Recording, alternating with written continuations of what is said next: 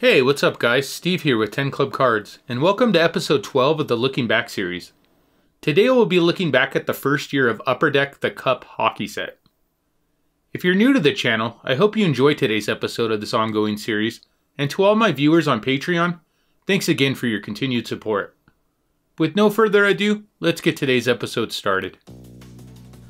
Upper Deck first entered the sports card market in 1989 with their first baseball card set, and the following year would introduce their first hockey card set as well. While Upper Deck would introduce higher-end hockey sets over the next several years to come, such as the SP and SPX sets, the 2005-2006 Upper Deck the Cup set would set the foundation as it became the most iconic high-end hockey set in the card market. Looking at an article on cardboardconnection.com that covers the inaugural hockey set, the author sums this up well in his first two lines of the article, stating, "Some sets are a hit, others change things forever." If you're a basketball or football card fan and not familiar with hockey sets as much, the best comparison I could give would be the Upper Deck the Cup would be the equivalent of Panini Treasures for hockey. The 2005-2006 The Cup hockey set was released on July 25th of 2006.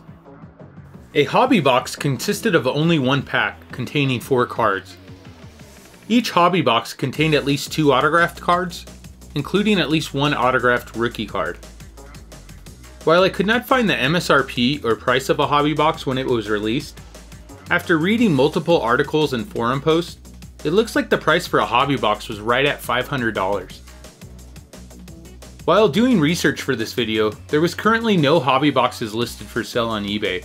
But there was one recent sale on February 11th of 2021 that went for $5,300 even. With the release and basics of the distribution of the set out of the way, let's go ahead and take a closer look at the cards. The 2005-2006 Upper Deck the Cup hockey set consisted of a 191 card base set, with the first 100 cards featuring a mix of current veterans and retired stars of the NHL. Those first 100 base cards were serial numbered out of 249. The set also had shorter print serial numbered parallels that I will cover later in the video. The cards were beautifully designed and featured an action photo of the player inside the shape of a shield. There was 2 curved banners on the front of the cards, with the top banner containing the player's name and the bottom banner featuring the player's position and team. The brand name Upper Deck was placed at the top of the card, while the Cup logo was featured at the bottom left, with the serial number of the card on the opposite bottom right. A few pictures of the first 100 base cards of the set I could find include Alex Tanguay, card number 29, and Brandon Shanahan, card number 40. The next 80 cards of the base set were rookie patch autos, or RPAs, featured from card number 101 through card number 180. Another beautifully designed card, these rookie RPAs featured the Cup logo on the bottom left, like the veterans and retired star cards, but now have the Upper Deck logo at the bottom right. Replacing the Upper Deck logo at the top of the shield was the word rookie, and the serial number of these RPAs was featured on the top left of the front of the card. The autograph of the rookie was on the center of the card, and the jersey patch made up the bottom part of the shield towards the bottom. While the majority of rookie patch autos in this set were serial numbered out of 199, a few were serial numbered out of only 99, including the 2 biggest rookies in the entire set, Sidney Crosby, card number 180, and Alexander Ovechkin, card number 179. The last 11 cards of the 191 card base set featured rookie autos. With the same card design as the rookie patch autos we went over previously, on the bottom part of the shield where the jersey patch was contained, these 11 cards featured the player's team logo instead, as seen here with this Ben Walter rookie, card number 191. While all the cards I mentioned so far do have multiple parallel versions that we still need to go over, let's go ahead and take a closer look at some of the inserts from the 2005-2006 The Cup set. Including some of the autographed variations, there was close to 20 different insert subsets featured in the 2005-2006 The Cup hockey set. While I could make an hour-long documentary for this set if I featured every insert subset, I will try to feature just a few of the key inserts. The first insert cards I will go over is the dual NHL Shield inserts. There was a total of 52 cards included in this insert subset, each of which was an exclusive 1 of 1. This is one of my favorite cards of the set from a design perspective. They feature 2 different players containing a smaller photo of each player on the top, with the 1 of 1 between the 2 players. Below each player's photo was a jersey patch that contained the NHL logo from their jersey. While I'm using this Marian Hossa and Peter Bondra dual patch as an example, despite these inserts being serial numbered 1 of 1, I was able to find pictures of 2 of these cards raw, including card number DSIL, featuring Jerome Iginla and Marty St. Louis, and probably one of the most iconic cards of the set, card number DSLC, featuring Pittsburgh Penguins Mario Lemieux and rookie Sidney Crosby. While there was a total of 52 inserts in this subset, there was also 29 dual NHL Shield autograph inserts, which were also 1 of 1s.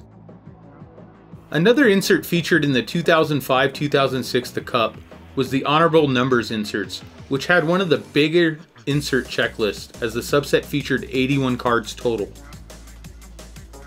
Another amazingly designed card from Upper Deck. These inserts featured a star player's autograph, along with a die-cut patch in the shape of the player's jersey number. A majority of the inserts were serial numbered out of the player's jersey number. Some key players that had already retired that were featured in the honorable numbers insert subset included Bobby Hall, serial numbered out of 9, Guy Lafleur, serial numbered out of 10, and Wayne Gretzky, whose card was serial numbered out of 9 rather than his jersey number 99. A few examples of these inserts are Grant Fuhr, serial numbered out of 31, and Alex Tanguay, serial numbered out of 18. 2 more well-designed inserts of the set included both the Noble Number inserts and the dual-sided Noble Numbers inserts. The Noble Numbers inserts featured 2-star NHL players that wore the same jersey number. As seen in this card I'm using as an example, both players wear the number 19 on their jersey, and each player contributes one of the 2 numbers that make up the number 19 patch. While several star NHL players share the same jersey number and were featured in the insert subset, this was one of the toughest cards to find a picture of for the cards I was looking for. One of my favorite combos honoring the number 19 was featured on card number NNYS and featured the likes of Steve Yzerman and Joe Sakic. If anyone has seen this card or any other Noble Numbers inserts, I would love to hear your feedback on them in the comment section below.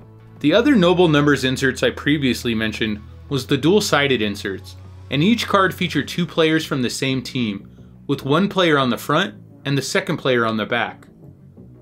There was a total of 47 dual-sided Noble Number inserts, and they were all serial numbered out of 10.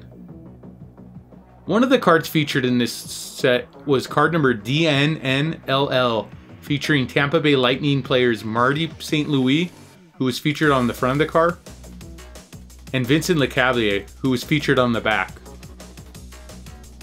Another card in the set included Detroit Red Wings Steve Yzerman, who was featured on the front of the card, and Brandon Shanahan, who was featured on the back.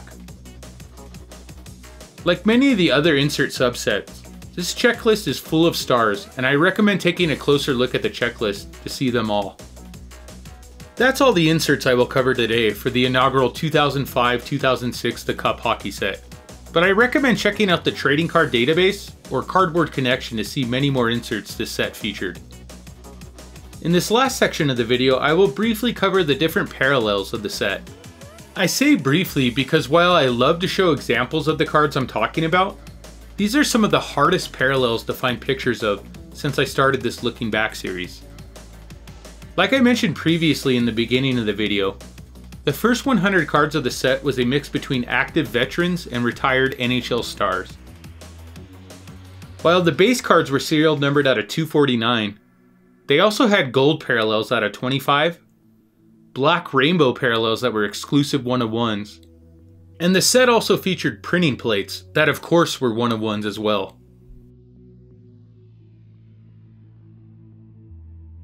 So there you have it guys, a look back at the inaugural 2005-2006 Upper Deck The Cup hockey set.